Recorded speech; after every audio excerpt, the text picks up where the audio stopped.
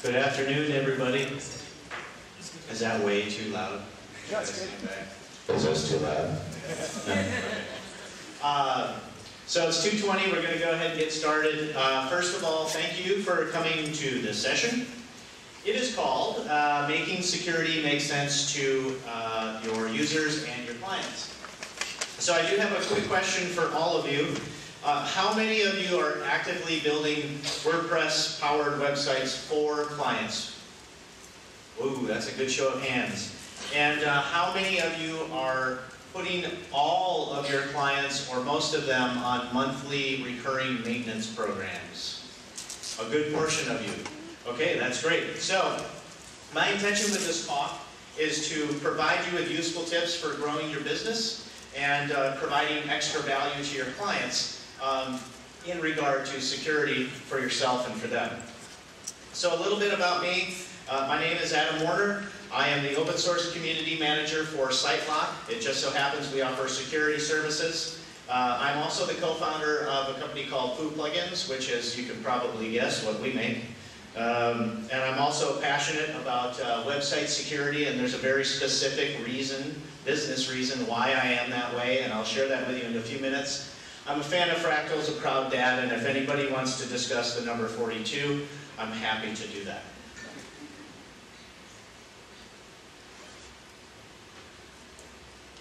So today's focus again is going to be to communicate the importance of security to your clients, why you want to do that, how to do that, and how to have your clients grasp an understanding of a somewhat technical topic in easy terms, and how to build security into your projects from day one. So I'm going to cover a lot of these things. And again, my goal is to make your job as a freelancer or an agency owner more streamlined and more profitable. So starting with securing your site, the benefits of securing your own site. I think all of us who build sites can agree that website security is an important subject. It's something that we should all be doing as a baseline. And it all comes down to reputation. This is the first reason to secure your own site.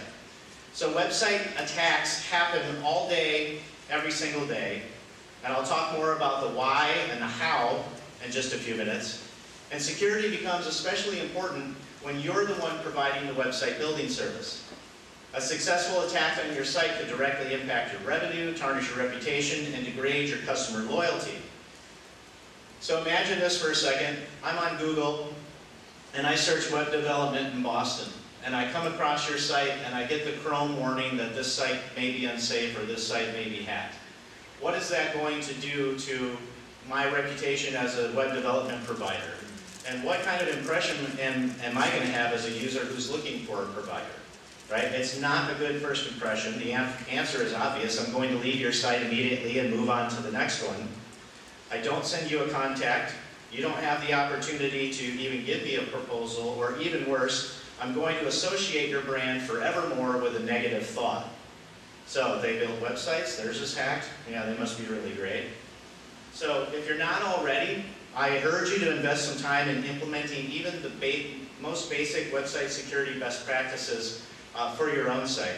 Not only for your reputation, but so you can become familiar with those best practices, so you can then educate and provide those to others. Pardon me one moment. So, with that, I never recommend anything to my clients that I haven't used myself. Or, a better way to put it is, I would never do that again. I've failed clients before because of not doing proper due diligence on the plugins, the themes, or the services that I'm recommending to clients, right? I've learned my lesson. So, when I talk about becoming familiar with security best practices and products and services, I'm talking about eating our own dog food before we start offering or suggesting those services to other people. And finally, securing your own site protects your business, as I've mentioned. And I have that very specific story for you. About 11 years ago, 10, 11 years ago now, I was working full-time, but I created a site called Indie Lab, and it was a WordPress multi-site installation. And if you're not familiar with multi-site, it's basically a WordPress installation where you can have sub-sites underneath it, individual sub-sites. Like WordPress.com. You can go there and sign up for a free website. That is on a version of WordPress multi-site. So this site was for creatives. It was for musicians, photographers, artists of all kinds to come and get their free site, their free blog, and then I monetized that site with offering specific features for X amount of dollars per month. It was going really well, and it continued to go really well, and so well in fact that I was probably a few weeks away, maybe a month away from quitting my full-time job and going full force into this one. Until, and you can probably see where this is going, I woke up one morning and had an inbox full of emails from my customers, free and paid, wondering why their site was showing adult stuff. I didn't know why. I assumed why, so I started digging in. At the time that this happened, there were separate forums for WordPress multi-site called WPMU, and there were no security companies that could just come in and clean up a hacked WordPress install. At least I didn't know of any. So I got on the forums, got some advice, was told what to do in very specific steps, did those, everything was great. 2 days later, everything was cleaned up. Emailed back all of those people who had emailed me, everything was good to go, don't worry about it, it's a temporary thing, things happen. 2 days later, same thing. And then I continued on for weeks, literally weeks, trying to figure out where that back door was that I had missed. I couldn't figure it out, so working full-time, managing other things, I called it quits. I refunded everybody their money and I closed the business. And then I got really depressed, right, because I failed. But, silver lining, I then became very aware, acutely aware of website security and the importance of it to protecting my business that I was trying to build. I wasn't doing really freelance or agency work, but it was an online business that needed to be protected just like every single website on the internet. So now let's talk about the benefits of securing your client sites. You've got your own site secured. Awesome. Now what about those client sites? Are you now actively implementing basic website security steps? As anybody, when you build a client site, are you including security steps in there, whatever they may be? Awesome. Kudos. So let's talk about why securing your client sites is important to your immediate and your long-term business. One, it's in your best interest. Pretty obvious, right? Has anybody ever received a frantic phone call or email at midnight on a Saturday from a client saying something's wrong with my site, it's showing Viagra ads? I think we've all probably experienced some version of that, right? The inopportune support request.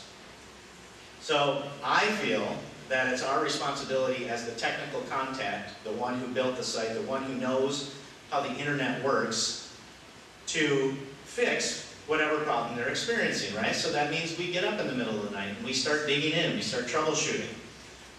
Now that's not sustainable, especially if you have a spouse or kids or want to lead any kind of normal schedule.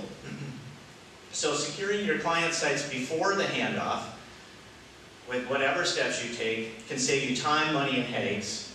And even if it's out of the project scope as providers, it's our responsibility to, at the very least, educate our clients or potential clients and urge them to take the basic steps in security.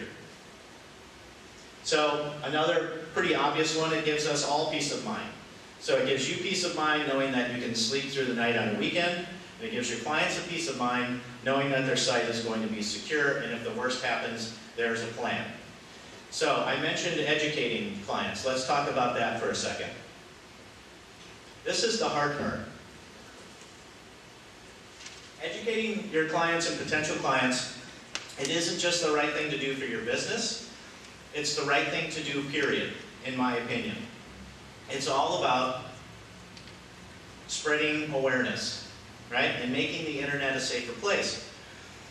When I said it was the right thing to do, I'm speaking from a global human race perspective, right? The internet is such an incredible tool that we have the luxury of living with, connecting with others and building businesses. But just like walking through a dark city at night, it's critical that we all become more aware of our surroundings and the potential threats that lurk in the shadows, right? So our responsibility, again, as the ones who know how the internet works and know what the risks are, or are going to learn those at a WordCamp or a WordPress meetup or on our own, to spread that awareness as much as possible. So who's responsible for security? How many of you think it's you only? No one? Good. How many of you think it's the client? Okay, no one. How many of you think it's the web host? Okay, a few of you. Well, the short answer is you're all right. It's all three to varying degrees. You're responsible, the client is responsible, and the web host is responsible. So you can think of website security and who's responsible by thinking of it as an apartment complex. Your website host is the infrastructure of the website complex. They are responsible for making sure that the parking lot lights are on, that the gate is working and not broken, that the security guard is at his post, that the sidewalks are shoveled in the winter, that sort of thing. The buildings of that apartment complex are what we as website builders, freelancers, and agency owners build for our clients. We're making sure that those sites adhere to all the building codes. We make sure that they have SSL. We make sure that it's a good user interface. We make sure that the navigation has good structure for SEO. We make sure that the content is structured as it should be. The individual website owner, on the other hand, is the person that owns an apartment in that building within that complex. And it's that person's responsibility as the website owner to make sure that their doors are locked when they leave, their windows are locked when they leave. So the short answer, again, is all three. We're all responsible for the security of a website. And your clients need to understand that as well. So if you're educating your clients from the first phone call or email, as I suggest, you're already starting to set yourself apart, which then can increase your value. So you can expand that into educating what website security is as it pertains to the business goals of your clients, and you can quickly position yourself as the expert and become a partner, again, in that business and more valuable to your client. Security, education, and awareness does start, and I urge this, I urge you to do this from the very first contact, whether you get a contact via a form on your site or a phone call. Your very first reply should include something about securing the website, whatever that is. So ensuring that even if you don't move forward with a proposal, they know that security is important to you, so if they have a bad experience somewhere else, or if they do get hacked sometime in the future, that they will keep you in mind. Next is additional revenue. So the last benefit of educating your clients is that it presents these additional revenue opportunities, higher prices or residual income. You can demand higher prices because you've already started to position yourself as the go-to and recommended resource, the one who cares about the business growth of your clients and the security of their site. And the key here is to provide immense value that no one else in your competition space is providing, and then to communicate that value proposition to that potential client in order to make an impact.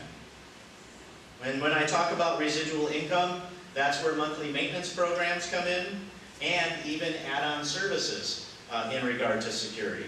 So a monthly maintenance plan, an example would be daily security scans. And then at the end of the month, you report what has been found, what hasn't been found, how many scans were done, that sort of thing. If you're talking about residual income from add-on services, that could be a one-time malware clean. If they come to you with a hacked site, you can clean that site up or get a service to do that for you. There's many out there. Well, there's a few out there that are really something I would recommend. So you can do the one-time clean. You could even set up services, which I'll get to in a little bit. You could you could make residual income from affiliate commissions. So if you don't want to handle any management of any security service dashboard for your clients, you can simply refer people and make a commission on that. So the benefits of communicating the need for security effectively. This is the nuts and bolts of this talk and what I really want to communicate to you all today, because if you take nothing away from this, please take this part away and use it in your own businesses to communicate to your clients. So in my experience, most clients have an averse reaction to any mention of security. Their eyes glaze over, they recoil in disgust because they think it's too technical, or they think it's too expensive, or they think it's not needed for Mama Joe's cat blog, which is not true. So how do you explain the subject of website security into terms that your clients will easily digest and understand? And that's where you can use that apartment complex analogy, or you can communicate these three things, or both. So if you break website security down into its most basic questions, then it's much easier to understand. It makes it simpler to communicate the importance to business owners and the concepts that are more familiar to them. So the first of these three things is why. Why websites get hacked. Hackers don't discriminate between the types of websites they attack. Even if it's just a simple 5-page cat blog, it's still an attractive target. And why is that? It's because if your site is compromised, it can be used as the open door for the attacker to spread their malware across other sites on that same network, and then, of course, spreading it to the internet as a whole. So the first hacking tactic that may come to mind is known as defacement. We had a presidential election here in 2016, and there was one candidate whose campaign site was hacked. And it was a defacement hack. And there was a big banner with that person's slogan in it. And you could put a query string in the top of that site, and you could change that banner, that slogan, to say whatever you wanted to.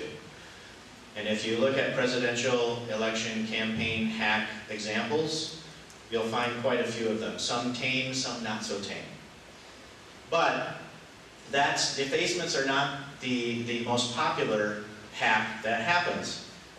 What usually happens is why websites get hacked is because it's for some sort of financial gain. So hacks can be as serious as Equifax. Anybody remember that one? 143 million Americans and people from other countries, all of their data taken. And do you know why that happened, as an aside? Because the software on the server that site was hosted on was out of date. They'd known it for 4 months and they didn't update the software. So it was vulnerable. So financial gain. That's one example of financial gain. The other is that a hacker could run a script on your site that redirects all your visitors to some other paid site that includes their affiliate ID. So imagine I release a script into the wild and I get to Rich's site and his visitors redirect, and then I get 10 more visits from my affiliate ID, and then from there I get 1,000, and then from there I get 500,000, and someone makes a purchase and I make easy money. Or they don't even have to make a purchase, they just get paid per click. So really financial gain is the real reason. And when you tell that to a client who doesn't know about website hacks or scripts or how they happen, it usually starts to turn on the light bulb. And the second thing to communicate is the who and the how of hacking. So when we think of hackers, the stereotype is that it's some angsty, antisocial teen in the basement who's mad at his parents and has a hoodie on, and he just wants to do it to get back at someone. But although there probably are those types of hackers out there, the overwhelming majority of website attacks and successful hacks are performed by automated bots or scripts. So in other words, the term malware comes from the words malicious and software, so malware. It's scripts that are designed to go out and find vulnerabilities. Website compromises can happen in many ways, so to keep it simple, it all comes down, again, to those vulnerabilities in various access points. Access points can include outdated software, weak passwords, or newly discovered vulnerabilities in already up-to-date software that hasn't been patched yet. So when do website attacks happen? Again, all day, every day. There's an average of 44 attacks per day, or 16,000 attacks on the average website per year, according to a security report that we recently did. And this was supposed to, oh, there it is, it's animated. So this is an example from North Security, a real-time representation of hacks that are happening. You can see, all day, every day. So, the benefits of implementing those 5 simple website security best practices that I mentioned. So after you've communicated the why, the who, the how, and the when, it's time to start building security into your project proposals and your costs, and continue to educate your clients, or both, really. So at the core of a 360-degree website security plan are these 5 things. And they're not hard to implement. And many of you, maybe all of you, are already doing all these things. 1 are taking regular backups. Regular backups means your files, your database, weekly, monthly, and storing those backups off-site in more than one place. Ideally 2, ideally 3, depending on how important your site and your data is. And make sure you have clean versions of those backups. You can test those backups on staging sites. Number 2, updates. Keeping the software up to date is critical. This includes WordPress core software, it includes the plugins you use, it includes the themes, and if you're anything like me, I have a little bit of shiny object syndrome, where I have installed everything under the sun in terms of applications from my web hosting provider, if they made them available, and then I let them sit on my server and never use them. All those files, all that code is sitting there ready to be exploited. So if you have anything on your web hosting account, on your server that you're not using, get rid of it. And that applies to plugins and themes too. I recommend at least a month kind of doing an audit of the plugins that you're using and that you're not using, and deactivate anything you're not using and delete anything that you're not using. Number 3, strong passwords and unique passwords. If anybody has their laptop open, I welcome you to go to haveibeenpwned.com/passwords. So I know passwords are not easy to come up with, especially strong and unique ones, and they're not at all easy to remember multiple strong and unique passwords. But this really goes for any single account you have online, and even offline. Your local Wi-Fi in your house, your local machine, strong and unique password. Any single login you have online should have a different and unique password from anything else. And now we say, well, how do we keep track of all those things? Password managers. 1Password, LastPass, KeePass, Dashlane, there's a bunch out there. So, did anybody put their password into Have I Been Pwned? Anybody? Anybody? Okay, well this is what happened when I put mine in. I put my password in that I used to reuse, and it says that this password's been seen 2 times before, previously appeared in a data breach. So that's an example of why it's important to have unique and strong passwords for every single login. I could have just as well kept using the same password for all my sites, but now it's out there for the world to see. Okay, back to those 5 simple security best practices. Number 4, firewalls and CDNs. If you're not familiar with what a firewall is, there's 2 versions of a firewall, or 2 explanations of a firewall. There are network firewalls, which is typically what your host employs to keep their network of computers safe from each other and also from the outside world. And then there are web application firewalls. And basically a web application firewall, there are several out there to choose from. It puts a layer of physical and virtual security in between the traffic that's headed to your web server and your actual web server over here. It needs to go through the web application firewall first, and what a web application firewall, or WAF, does, that's hard to say 3 times fast, web application firewall, it blocks automated bot traffic immediately before it gets to your web server. So it's a really good layer of protection right off the bat, and all you have to do is set it up once and you're good to go. Number 5 best practice is continuous monitoring of your site or your client's sites. And when we talk about continuous monitoring, if your site is hacked and you're not aware of it for X number of days or weeks, Google could detect that it is hacked and then blacklist you from their search engine. It happens all the time. They want to protect their product. So the sooner you know that something's wrong with your site or your client's site, the sooner you can get it corrected to keep other bad things from happening to that business that you're partnering with or to your own.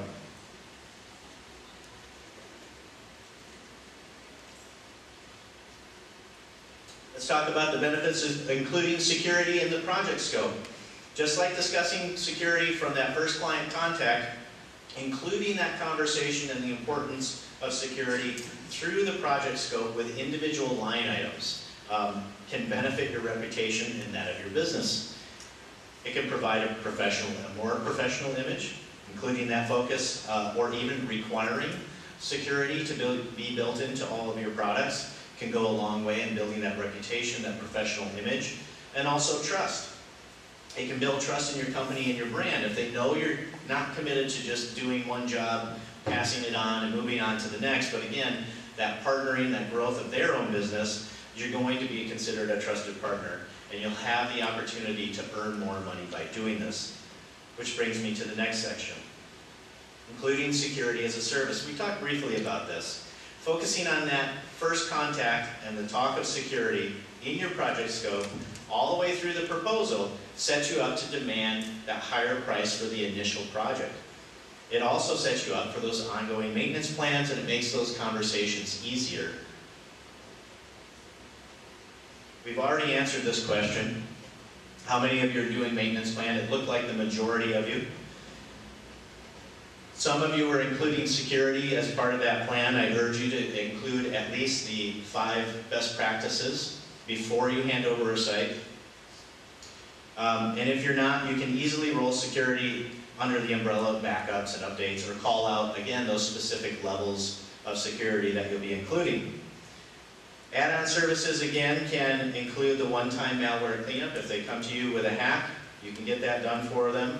One-time monitoring or scanning, you can do a risk assessment score through a scan. You can do a site checkup through a scan. Again, there's a few different options, so I'm not going to name one over the other. Just search WordPress security scan and you'll find what you need. Or you can do the setup of a web application firewall. Let's say they go out to any firewall provider and secure the account, and then they say, well, I'm not quite sure how to change DNS. I don't know what that means to route my traffic through here.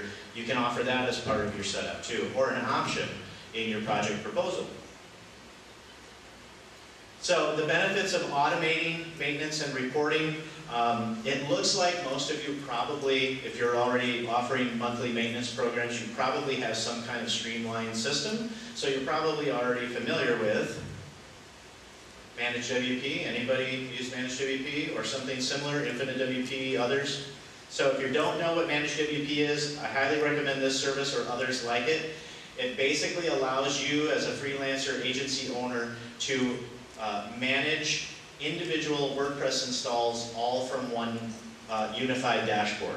And that means running software, core WordPress software updates across 10, 50, 100, 1,000 sites at the same time. Plugin updates, theme updates, backups, all kinds of stuff. Highly recommend that service. There's another one that's kind of new, and I actually learned about this at a Joomla conference. It's called Watchful. And they do the similar thing to what Managed WP does, but they do it for WordPress and Joomla, and I believe the last I checked on them, they were working on the Drupal version too. So, because I'm a lover of open source, I'm cross-platform. Finally, let's talk about the benefits of a summary of a presentation. So my advice and my hope is that you'll remember these things to grow your business. Secure your own site first for your reputation management, to build trust, give yourself peace of mind. Learn the why, or remember the why, how, who, and when of website security. How websites get hacked, who's hacking, and why they're hacking. Communicate those business benefits effectively, and I'm talking about the business benefits to your clients, to their business, about why they should know about security. Let me talk to you about website security. Don't worry, I'm not going to talk your ear off. It's only going to take 5 minutes, but did you know?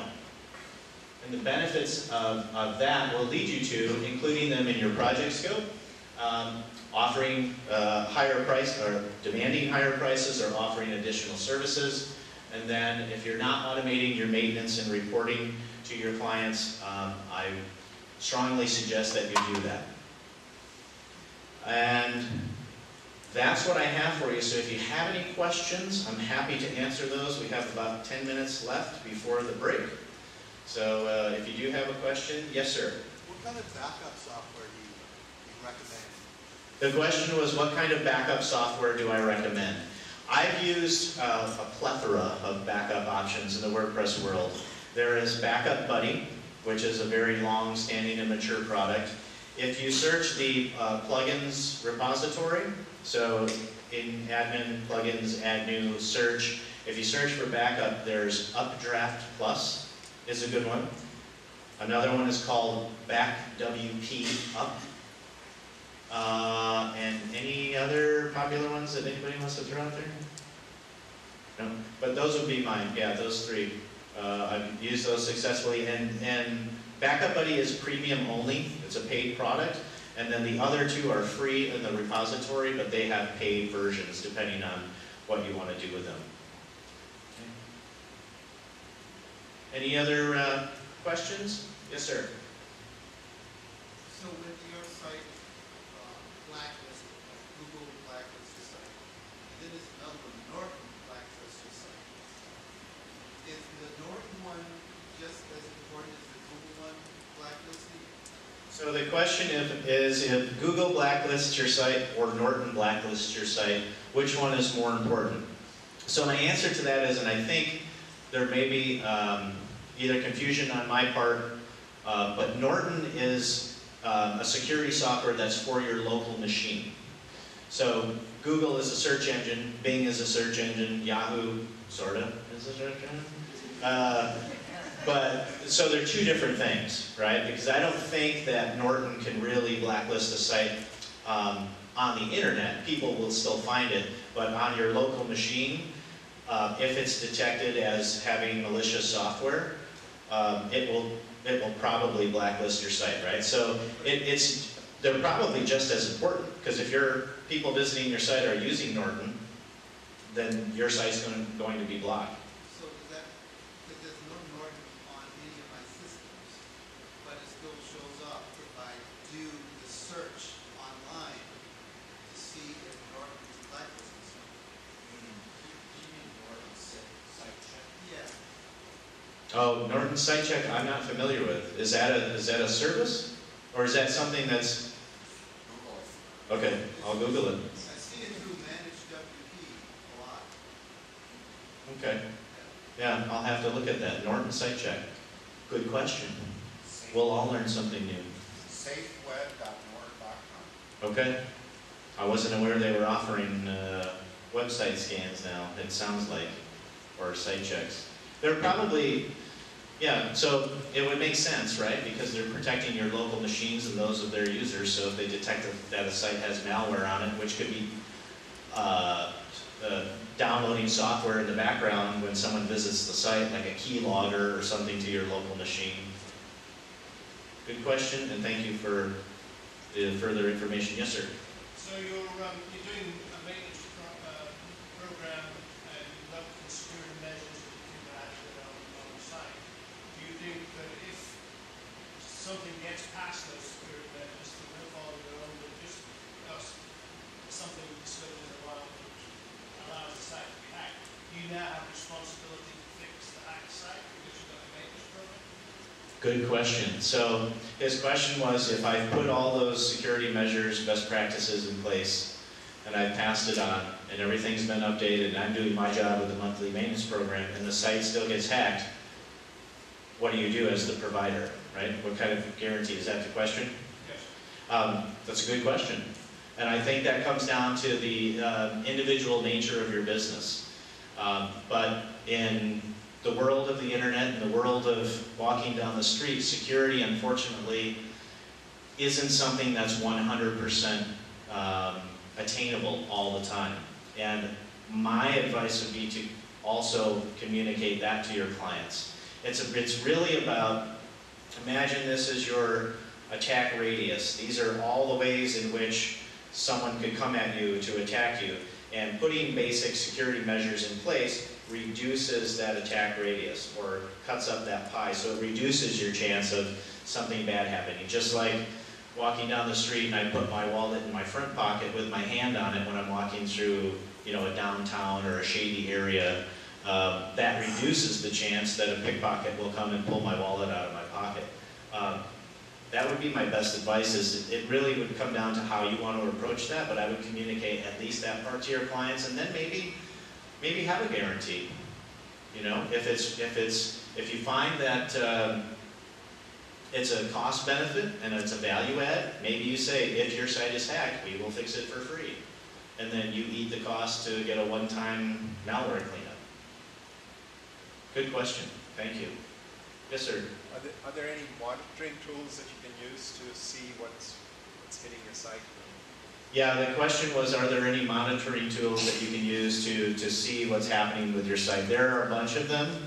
I work for a company that offers one, but I'm not here to talk about that. So I would search WordPress Site Scanner, and you will come across several options in Google. And the site scanners, what they do, some of them look at your site from the outside in, as a browser would see it, or as a user would see your site, and some of them you connect to your actual web server, so they can scan the actual files on your server looking for malware that may be nested or hidden in there, and then can remove that. So when you're looking for site scanners, WordPress, I would look for deep scan or inside out scan, or just scanners in general. Yes, ma'am? Do you know anything about WordFence? Yeah, the question is, do I know anything about WordFence? I do. WordFence is a great product, and just like us, they're doing great things in the security space. I use WordFence on several sites. So WordFence provides a lot of immediate reporting right to you within your WP admin dashboard, which is great. So knowing what I know as a user, and I know several of the people within the company, all quality in my opinion. Yes, ma'am. So my hosting provider provides me with the site log protection as part of that. Is that a different, are there two levels of that within the site log? Yeah, the question is, my hosting provider provides me with a site log service. And that happens because we do have a lot of partnerships with a lot of global web hosts. And the question was, is that different? Is there different levels of service? There certainly is. So you could have what you call a light scan, which just does the outside scan on your site, which looks for things like SQL injections and cross-site scripting, or redirects, things like that. Or you could have a higher level, which includes that deep scan, or you could have an enterprise site. Instead of us scanning 10 pages on your site, we're scanning 500,000 pages, and you could do a monthly scan, you could do a daily scan, you could do what they call the infinity scan, which is, it gets done and then it just scans again. So the answer is yes, there's different levels. And depending on the host and the partnership, it depends on what they offer their customers. Any other questions? All right, well, thanks again for everybody for coming. I appreciate it. Enjoy the rest of the weekend.